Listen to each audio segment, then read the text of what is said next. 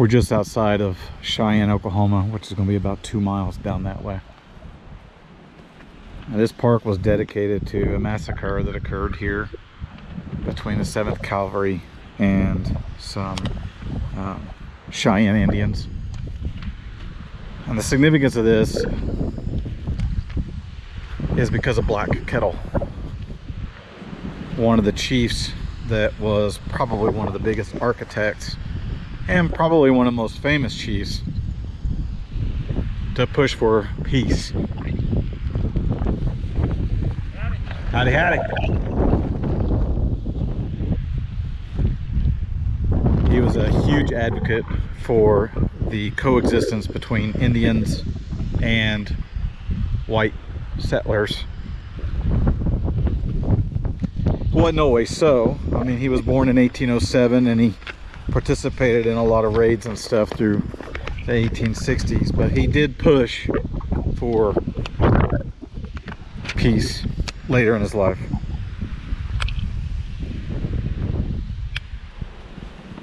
This push for peace eventually killed him.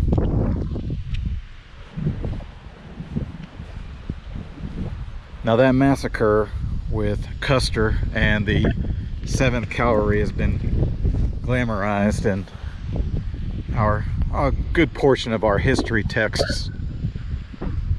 Well, we're going to take a look at the inside of this today.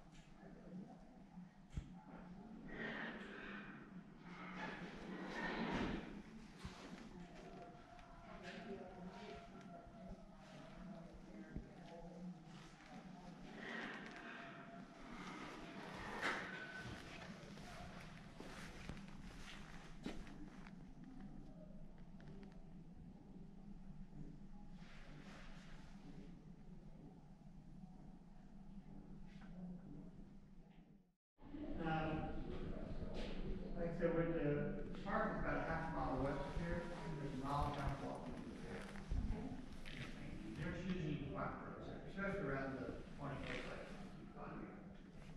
20 trail side. That's on part of the trail.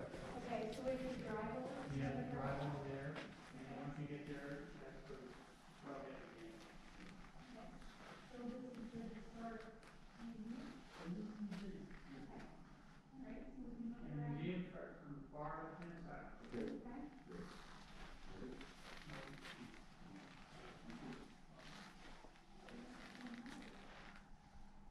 They're out there. Nothing to go over.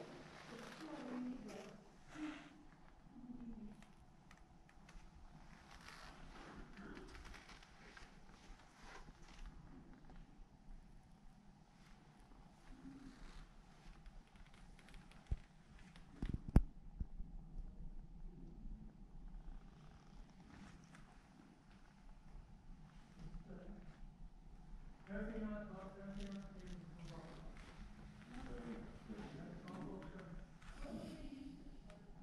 The events that happened and the way they happened was absolutely horrible. And this museum is dedicated to the historical accuracy of what happened that day.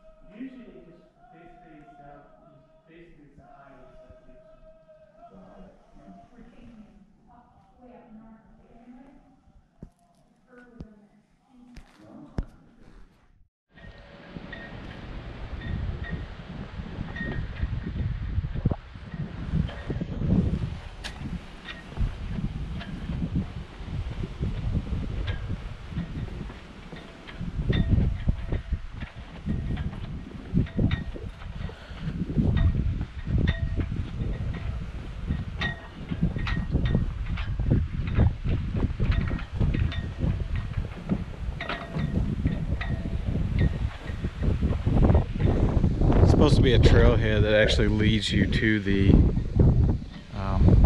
memorial where the actual slaughter took place. I'm going to see if I can't find that and get us up there to it.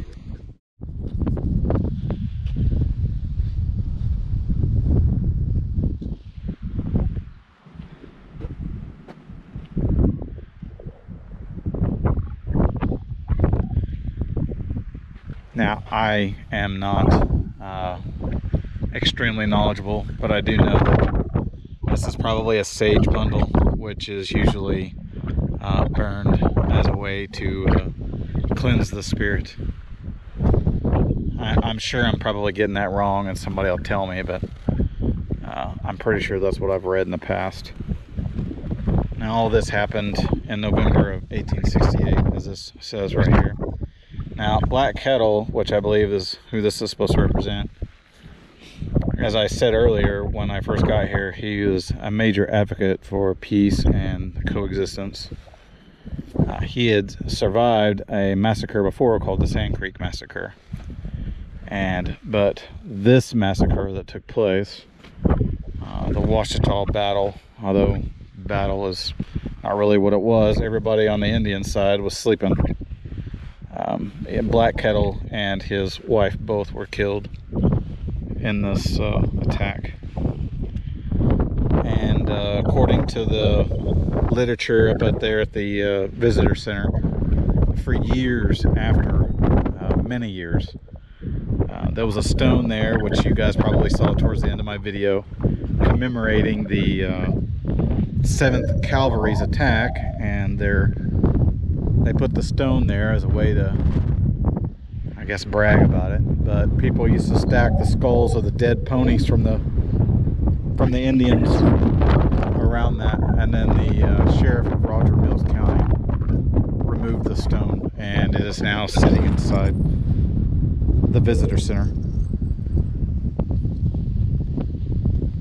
As you can tell, it's extremely windy today. I'm actually trying to use my body some so you can hear me, which is why I'm consistently facing this way. In this type of situation, it wouldn't matter if I was wearing a little mic or not. It really wouldn't. I'm not going to leave the camera running the whole time. I just wanted you to see the start of this walk, which I believe is a mile.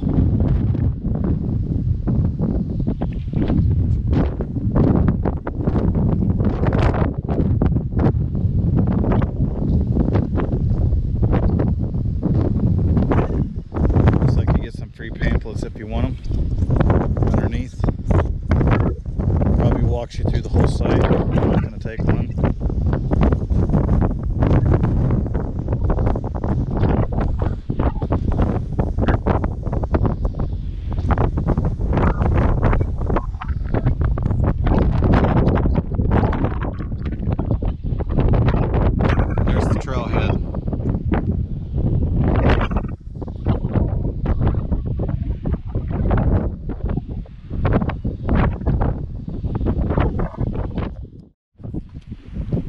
Kind of cool. All along this trail you can scan this code and they play out the events that occurred at each one of these sites.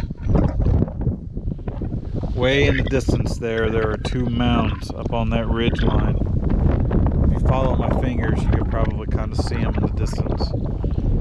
Magpie was one of the only survivors that successfully escaped the village as Custer's men started slaughtering the Cheyenne. He was shot in the calf. He made it up there and was almost overcome by another cavalry man who ran him down. He did successfully kill that cavalry man with a pistol that he had, and then he took his horse and escaped, rejoining his father, who was also escaping at the time. So this whole thing is paved.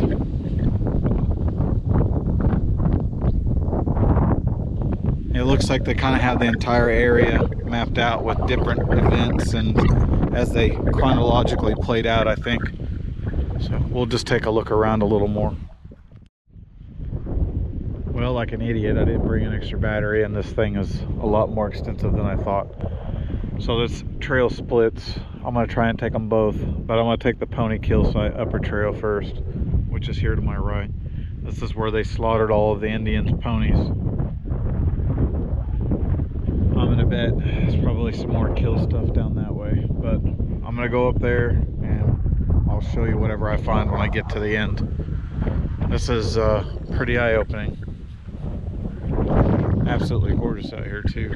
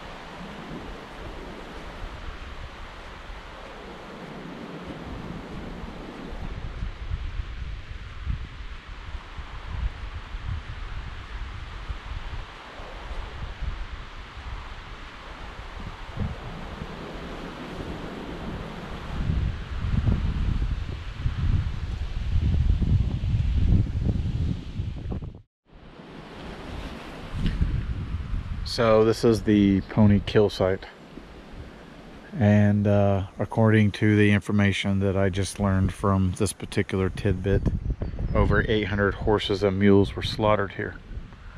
It was done as a means to destroy the Cheyennes' capability to not only fight back, but also destroy their way of life and their only means of, or main means of transportation, I guess I should say.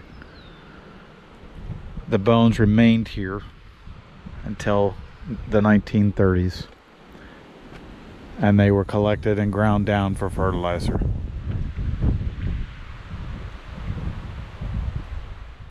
This was how they hunted, much like how we get in our cars and go to the grocery store. That's how they did it. They got on their ponies, and the 7th Calvary slaughtered them all. So you just think about the smell and the sheer volume of bones that were left behind of over 800 ponies and mules. Those bones remained there until the late 1930s, where they were collected and subsequently ground down and used as fertilizer.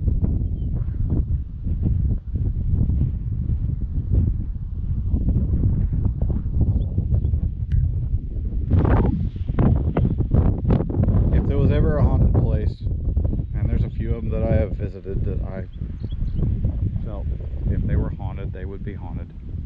This is probably one. Archaeologists have tried to find the actual campground or campsite of where Black Kettle's village was. I think they had about 300 people, women, children, warriors there. Although, truth be told, it was mostly formed to, you know, they wanted peace. They just wanted to get out of white man's way. Now, this is a practice I didn't know about, and I'm trying really hard not to get a lot of it on camera, which I shouldn't even swung my camera over there. I know Buddhists do this. I think we call them prayer flags or prayer cloths. They'll tie them to a tree. I think the Buddhists actually, I'm thinking of the ones that live up in the mountains, but they'll tie these to poles and ropes, and I think they actually call them prayer poles as well. But anyway, the Native Americans in this area, throughout this sacred ground, they have prayer flags tied to trees and other things. They ask that you don't photograph them or touch them or remove them, which is probably what this sage is all about up here. It's a beautiful place, but it's sad too. It's 100% free, and if any of you live in the state of Oklahoma and are close to this area, which is Cheyenne, Oklahoma, I strongly recommend that you come and visit this. Bring your children. A lot of what they get taught in school is not 100% accurate. As I said, though, I'm not a philosopher. I'm not going to take a stance one way or the other.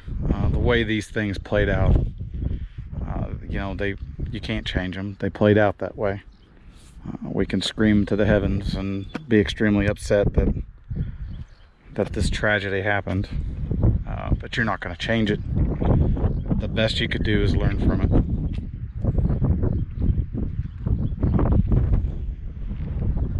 This is Roaming Ryan leaving Roger Mills County.